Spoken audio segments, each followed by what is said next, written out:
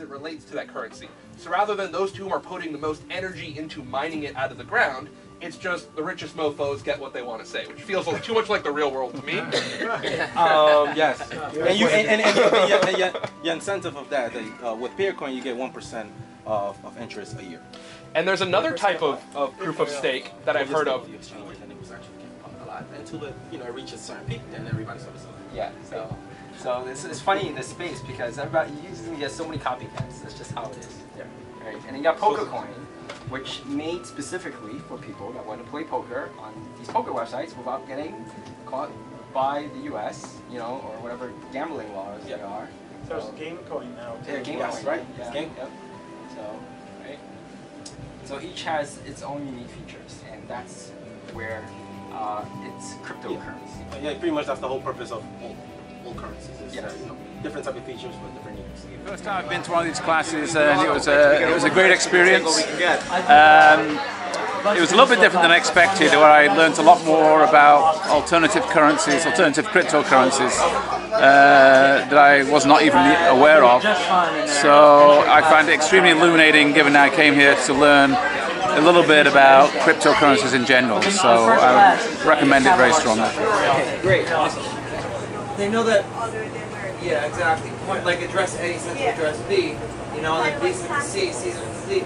And I mean, look, if you're trying to launder over $1,000, over $10,000, if you're trying to launder money or do like some heavy, you're gonna get caught, and it's gonna be tracked down to you. It's really, really hard to get because there are choke points. Think about it like this: you have to get money in and out of the Bitcoin system too. So it's private. No one cares.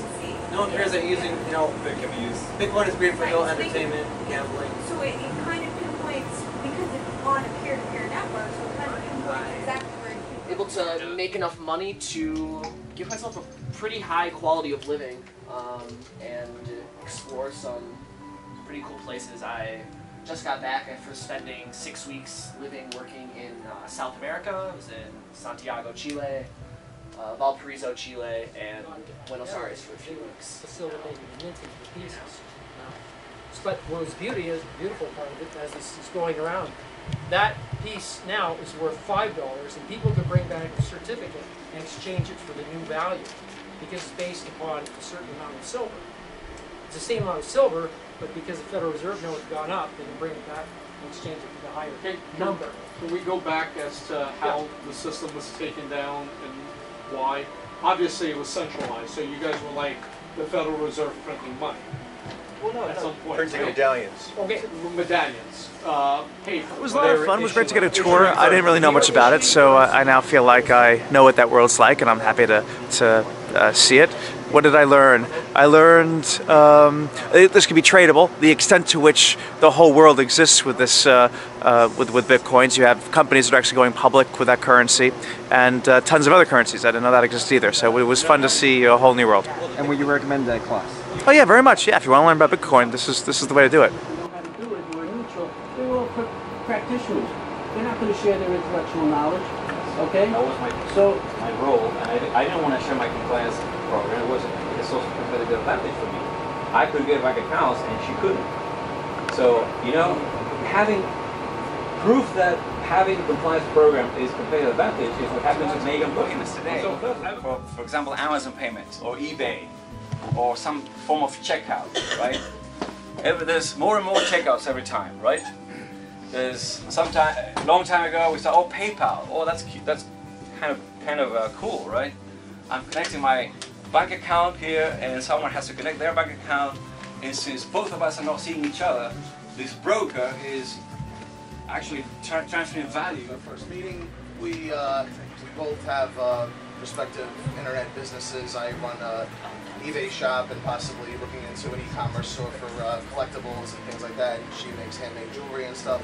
We're just looking into Bitcoin as a potential source of accepting as far as payment is concerned, and just want to understand the risks involved and things like that, and also possibly maybe interested in becoming a miner somewhere down the line as well. So, every Bitcoin is very difficult to remain anonymous on a network. True story. True story. What else do we have here? Here's another thing to reduce latency in network processing. Basically, there's usually like 100 millisecond sleep in the message processing thread, but if you've got waiting incoming messages, it's going to now great job, and I definitely invite more people to join this space and learn from a lot of brilliant minds that have a lot of knowledge to bring to the table and help join together in this movement to move the world forward. Great, awesome. That's nice. Pay against other cryptocurrencies. And then they have a prime coin one, which I didn't take a snapshot of. It's another so-called prime coin market where it takes prime coin against other cryptocurrencies. Usually the CPU mined ones, because prime coin is right now you only mine it. Most people just mine only in CPU. You cannot. ASICs won't work with prime coin. What nor coin? GPU. Could you say that again? What coin? Prime coin. Okay. And it's coming up pretty fast. The main developers of prime coin was the same developers that pioneered PP coin, which pretty much the PP coin. So have any cryptocurrency exchanges been shut down? No, but exchanges from Bitcoin and USD have. Yeah, and some of the, like you're saying, like was it Cryptsy that does crypto to sovereign? Oh no, that's BTCE. That's BTCE. Yeah, and they're Russian. They're Russian, not so based yeah. in So they like the United States can't go against them. Hey, get out of here. Right. So. And so I also have another question. So in terms of trading, right? I guess there's buy and hold strategies. What do you think about the class?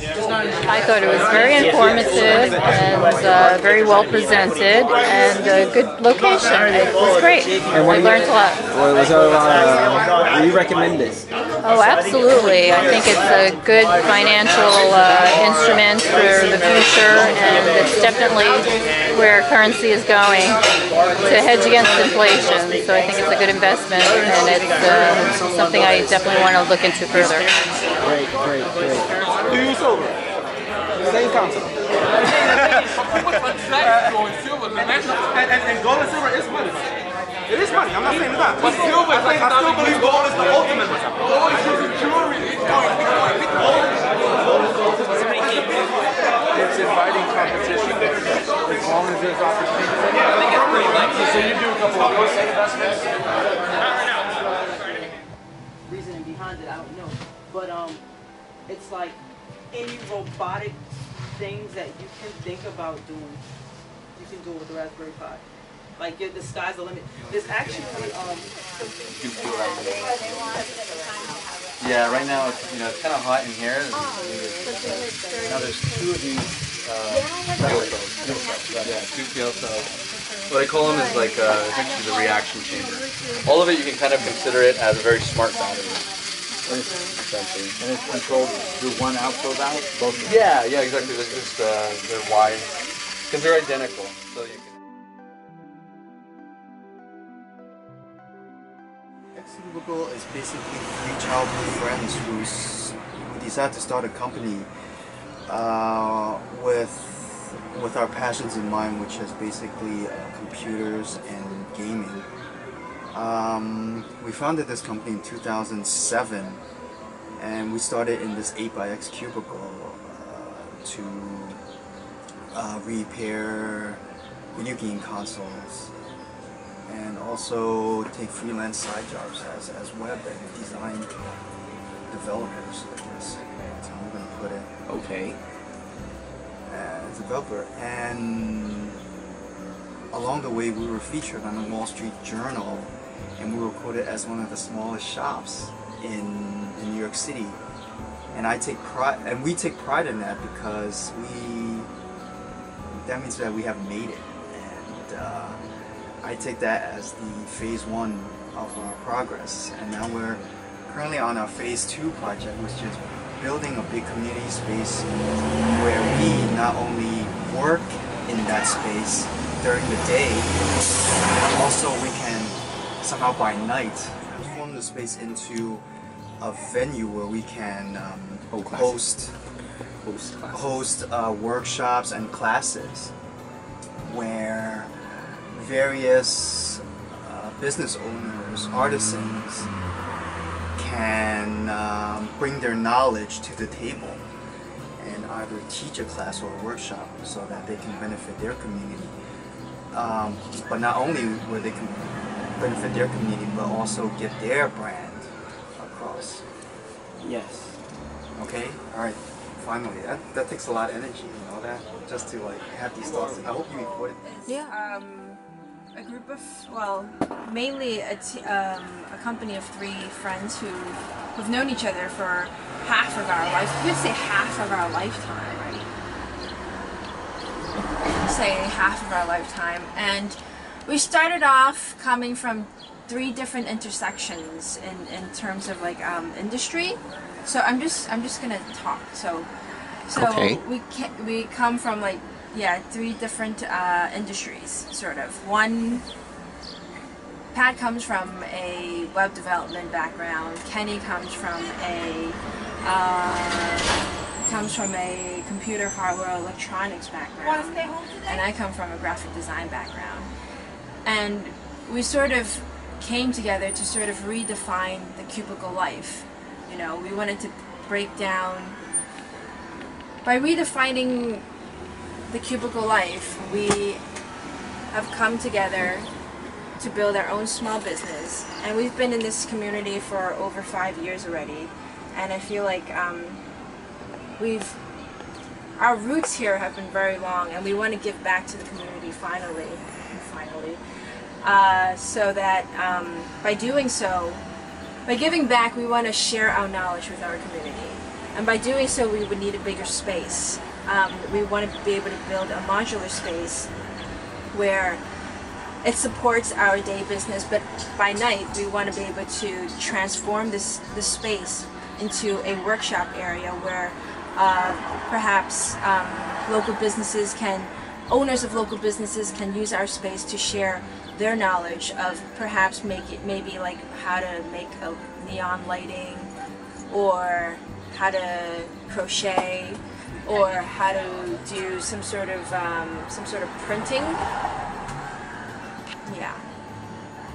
Or soldering. Or soldering, you know. We can teach our skills in terms of how to utilize a CMS, a content management system, or how to, you know, fix your own Xbox drive or something like that. And I can teach about the basic concepts of typography, or how to use Photoshop or Illustrator.